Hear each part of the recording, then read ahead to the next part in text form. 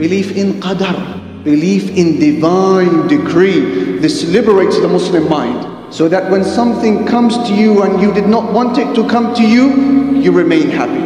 Or something that does not come to you but you wanted it to come to you, you remain happy because you believe in something called qadar, divine decree. Today I would like to share with you a few thoughts to speak about qadar. And I guarantee you, dear brother, dear sister, if you give me an attentive ear, you will walk away from this lecture with a tangible shift, a major change in the way that you approach any one of the problems that comes your way, be it marital, be it social, be it financial, be it spiritual. I would like to present you, dear brother, dear sister, with 4 gateways, 4 doors, imagine. And my request, my pitch today is that any problem you have, pass it through each one of those 4 doors. And what will be from the other side? You will find a problem that has diminished in size and life that you will enjoy. And you will be a happy Muslim. Gateway number 1, to believe that Allah is absolutely just. Therefore, before you say, why me? Why not her? Was that fair? Why did Allah Almighty send that my way?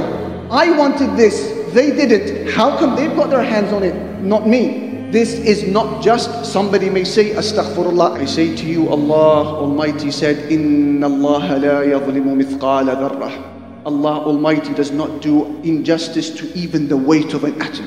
Allah Almighty said, وَمَا رَبُّكَ بِظَلَّامٍ لِلْعَبِيدِ. Your Lord does not do injustice to His servants. Allah Almighty, He said, وَلَا يَظْلِمُ رَبُّكَ أَحَدًا. Your Lord does not do injustice to anyone.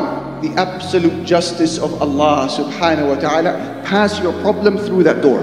Believing in this one gateway has a profound effect in removing so much sorrow from your life. In fact, the very dua, prayer, supplication of sorrow that we make when you are down, there is a reminder in it that Allah Almighty is just. Do you know the dua? Our beloved Muhammad sallallahu alayhi wa sallam said, the dua of sorrow is as follows. Allahumma inni abduk. Oh Allah, I am your servant. Ibnu abdik, son of your servant.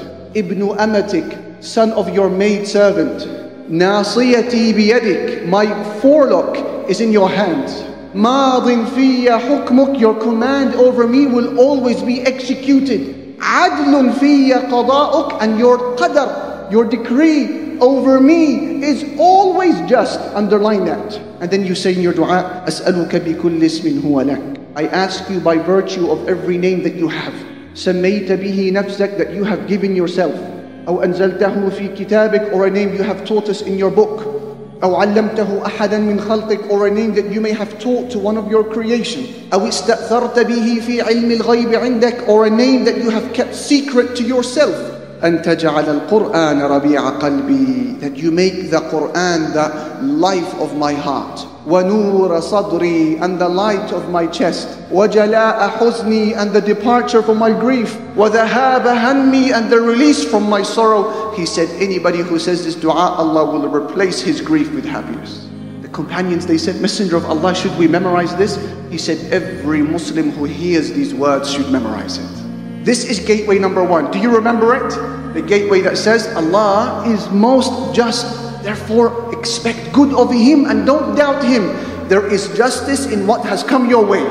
Gateway number 2, belief that Allah Almighty's knowledge encompasses all things. It is essential, if you want your belief in divine decree, qadar, to be in place, to pass your problem through that second gateway as well. That Allah knows. Therefore, before you say, how come? Does Allah not see me? Can Allah not hear me? I remind you of this gate. Allah sees all and He hears all. There is no sky that obscures His vision from another sky, and there is no sound that obscures His hearing from another sound. What is private to you is public to Him, and what is hidden to you is revealed to Him. Allah Almighty, He said, Alam ya'lam bi anna Allah yara. Does He not know that Allah can see? Allah Almighty said to Prophet Musa and Harun, Innani ma'akuma asma'u wa ara. I am with you both. I hear and I see. Allah Almighty, He said, وَإِذْ قُلْنَا لَكَ إِنَّ رَبَّكَ أَحَاطَ بِالنَّاسِ. We said to you, O Prophet Muhammad sallallahu alayhi wa sallam, I have encircled people completely. Allah has knowledge. And Allah Almighty said, think about this ayah. وَعِنْدَهُ مَفَاتِحُ الْغَيْبِ. With Allah are the keys to the unseen. لَا يَعْلَمُهَا إِلَّا هُ. No one has knowledge of them except Allah. وَيَعْلَمُ مَا فِي الْبَرِّ وَالْبَحْرِ. And He knows everything that is happening on the land and in the sea. وَمَا تَسْقُطُ مِنْ وَرَقَةٍ إِلَّا يَعْلَمُهَا. And there is no leaf that falls off any tree except that Allah has full knowledge of it. وَلَا حَبَّةٍ فِي ظُلُمَاتِ الْأَرْضِ. Nor even a grain somewhere within the darknesses of the earth. وَلَا رَطْبٍ وَلَا يَابِسٍ إِلَّا فِي كِتَابٍ مُبِينٍ. And nothing dry or moist except that it is with Allah, written in a clear record. That is the knowledge of Allah. How can you say Allah does not see me? Or has Allah not heard my dua? How can you say, Allah, did you not see me? Allah, can you not hear me? Allah, don't you know what I'm going through? Pass your problem through the second gateway that says Allah sees all. He hears you, He sees you, He's aware of your situation. Why does He do the things He does? We'll get to that in a moment. But for now, understand He knows. And that is why the scholars, they say something which is actually quite difficult to get your head around. Actually impossible. They say Allah has knowledge of what has happened in the past, and what is happening at present, and what shall happen in the future. Take note of number 4. And He has knowledge of those things that shall never happen. If they were to happen, how they would happen. Subhanallah. The infinite probabilities of circumstances that will never unfold. But if they were to unfold, Allah knows how they would unfold. And you say Allah does not know? Or you doubt whether He hears your dua? Gateway number 2, Allah sees all and hears all. Gateway number 3, to believe that Allah Almighty is absolutely wise in everything He does. That will allow your heart to rest. And the amount of doubts that we may have in our hearts will come flushing out if we understand this third gateway. And if you want a demonstration of this, a snippet preview of Allah's wisdom, I share with you a story that all of you are aware of. The story of the Prophet of Allah, Yusuf alayhi salatu wassalam. If you and I had access to the script of the story of Yusuf before the event unfolded, I can guarantee that most of us would choose to edit the script and change certain parts of it. I mean, you read in the script that this baby Yusuf is going to be thrown in a well. You'd say, why does that have to happen to a child? No, we'll change that. You see that his brothers will conspire against him to kill him. No, he doesn't have to go through that. We'll change that. You see, then he will be sent to Egypt and sold as a slave and separated from the arms of his mothers and fathers. Why should any child have to go through that? We'll change that. You read in the story that he's going to grow up to be a very handsome man, and then a woman will seduce him to do the act of immorality with her. You say, no, there's no need for that. We'll change that. And then you read that he's going to be thrown behind bars for some years. Why does he have to go through that? He's a prophet. He's got better things to do. We'll change that. But had Allah Almighty accepted those changes, would the story have panned out the way it did? And would the ending have been as perfect as it is today? The answer is no, to show you the wisdom of Allah. Allow me to demonstrate this. Rewind in the story of Yusuf. If Prophet Yusuf had not been the subject of conspiracy when his brothers wanted to kill him, Yusuf would not have thrown inside of the well. If Yusuf was not thrown inside of the well, he would not have been picked up by the Egyptian businessman. If he was not picked up by the businessman who sent him to Egypt, he would not have been sold as a slave. If he had not been sold as a slave, it means that he would not have been seduced by the wife of the ruler.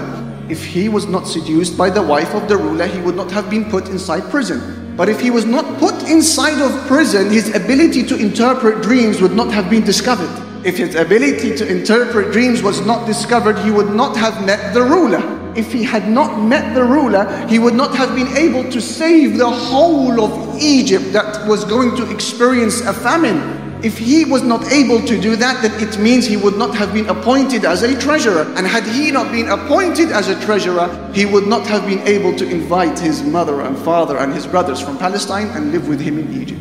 And they lived happily ever after. Subhanallah al-Azim. Wisdom from Allah subhanahu wa ta'ala. How can you doubt Him? Everything that He sends your way is because it's what you need, even though it may not be in line with what you want. But trust Him and allow these doubts to disappear once and for all. This is gateway number 3. Allah is the most wise in everything He does. And I here remember the story of a king and a minister. And the minister was, mashallah, like yourselves, a practicing person. And this minister had a statement that he would always repeat, which is, الخيرة فيما يختاره الله. Goodness is what Allah chooses. There is good in everything Allah chooses. And so one day he was eating with the king as usual. And the king, as he was cutting into his food, he passed the knife over his finger and he wounded himself and he started to bleed. And so the minister said to him, hey, don't worry. Goodness is what Allah chooses. Be happy. So the king was like, are you gloating at my misery? It's like you're happy because of what happened to me. So the king said, your place will be the cell. And he sent him to prison. And as he was being taken away behind bars, the minister said, goodness is in what Allah chooses. The king had a habit of going out to hunt every evening. And he would go with his minister usually. But now the minister is not there. So he went by himself. And he was chasing a particular animal during his hunting exercise.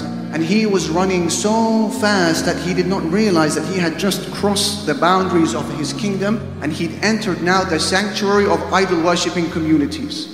So they caught him, they arrested him, they fettered him in chains, they took him to one of their biggest idols, they lowered him onto the ground, they placed a knife to his neck, they were on the verge of slaughtering him for their idol, and then they saw that his finger was damaged. So they said, this is not suitable as a sacrifice for our God. So they removed the chains and they set him free. So he realized that, yeah, it's true, goodness is in everything Allah chooses. So he went back to the palace and he freed the minister and he hugged him and apologized and he said to him, I understand, you are right. Goodness is in that which Allah subhanahu wa ta'ala chooses. You are right, forgive me. But I have one question to ask you, O minister. I understand the wisdom behind the wound in my finger now, but I don't understand the wisdom in you being sent to the prison. And when you were making your way there, you said goodness is in everything that Allah chooses. What is the good in that? And then the minister said to him, Your Highness, who is it that usually goes out hunting with you? He said, you. He said, so when they discovered that your finger was cut, who would they have sacrificed in your place? He said, yourself. He said, therefore, goodness is in everything that Allah Almighty chooses. Allahu ya'lam, Allah knows. Wa antum la ta'lamoon, and man does not know. This is gateway number 3. Rest assured, allow your heart to rest. Allah knows, and Allah is wise. Gateway number 4, and I will conclude with this. Allahu yaf'alu ma yasha. Allah does whatever He wants. I know a lot of people don't like to talk about this. Maybe it's not politically correct, but it is a reality when understanding qadar and things that Allah sends your way, or to the Muslim ummah at large. Allah does what He wants. Whose kingdom is it? It's His kingdom. The earth that you're walking on, it's His earth. The air that you are breathing, it's His air. The body that you are borrowing, that's His. He does what He wants. Who are you? Who am I? Petty creatures to challenge Allah Almighty's wisdom and to say, how come? Why me? Allah says, I do what I want. It's my kingdom. Allah Jalla Jalaluhu said in the Quran, speaking about Maryam, Mary, قالت ربي أنى يكون لي ولد ولم يمسسني بشر. She said, my Lord, how can I have a baby when no human being has ever touched me? What was the response from Allah? قال كذلك الله يخلق ما يشاء. He said to her, thus it will be. Allah Almighty creates whatever He wants. Allah Almighty said in another ayah, وَمَن يُهِنِ اللَّهُ فَمَا لَهُ مِن مُكْرِمٍ إِنَّ اللَّهَ يَفْعَلُ مَا يَشَاءُ. Whoever Allah humiliates, no one can honor. Allah does whatever He wants. Allah Almighty said in ayah number 3, وَلَوْ شَاءَ اللَّهُ مَا اقْتَتَلُوا وَلَكِنَّ اللَّهَ يَفْعَلُ مَا يُرِيدُ. If Allah wished, they would have never fighted one another, but Allah does whatever He wants. In ayah number 4, Allah Almighty said, إِنَّ اللَّهَ يُدْخِلُ الَّذِينَ آمَنُوا وَعَمِلُوا الصَّالِحَاتِ جَنَّاتٍ تَجْرِي مِن تَحْتِهَا الْأَنْهَارُ إِنَّ اللَّهَ يَفْعَلُ مَا يَشَاءُ. Allah Almighty will allow the believers who do good deeds to enter gardens beneath which rivers flow. Indeed, Allah does whatever He wants. Never forget that. You say, how come I'm still poverty-ridden? I'm still a poor man, broke. Yet all of my friends are doing better than me. They haven't got half the skill set that I have. I say to you, it's Allah's kingdom. He does what He wants. He hasn't given you permission to be rich yet. Allah does whatever He wants. So therefore, allow your heart to settle. Be pleased. Brothers and sisters, these are 4 gateways that I wanted to share with you. Remember them. The justice of Allah, the knowledge of Allah, the wisdom of Allah, and Allah does whatever He wants. 4 gateways. Whenever you have an issue, be it Islamic or otherwise, pass your problems through these gates and watch how our hearts will rest with Allah's decision. He knows. And that is why there is a beautiful ayah in the Quran that summarizes everything we said. Surah 64, Allah said, ما أصاب من مصيبة في الأرض ولا في أنفسكم ما أصاب من مصيبة إلا بإذن الله. Any calamity that befalls you, he said, realize it is by the permission of Allah. And then he said, وَمَن يُؤْمِن بِاللَّهِ يَهْدِ قَلْبَهُ. But whoever believes in Allah, Allah will guide his heart. Allahu Akbar. Do you feel the medicine? There is another recitation of this ayah, the recitation of Ikrimah, that reads as follows: وَمَن يُؤْمِن بِاللَّهِ يَهْدَ قَلْبَهُ. Whoever believes in Allah, his heart will rest. Alqamah, he said, explaining this ayah, this verse is in reference to a person who is afflicted with a trial, but then he realizes that it is from Allah subhanahu wa ta'ala, and so his heart surrenders to Allah and his heart relaxes. Ya salam, Allahu Akbar. Realize that the sea that baby Musa was thrown in, despite him being a child at the time, it didn't harm him. Yet it was the very same sea that would destroy the Pharaoh when he was inside and he was at his strongest. Which shows you that when you are close to Allah, your weakness will not harm you. And when you are distant from Allah Almighty, your strength will not benefit you. Remember these gateways, it will take time to simmer, it will take time to digest, it will take time to practice the use of these gateways. Take note of them and pass every one of your trials through them, and the outcome will be a Muslim man, a Muslim woman who lives happily on dunya, happily in their grave, and happily on the day of judgment when Allah takes them by the hand via the angels and sends them to the place in Jannah.